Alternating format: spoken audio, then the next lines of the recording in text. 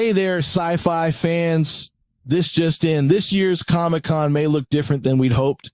We might be facing an actor strike, which means your favorite panels from The Marvels to Loki Season 2 might not be happening. Major players like Disney, HBO, and Netflix are already sitting out, but don't lose hope. Some studios are holding the fort.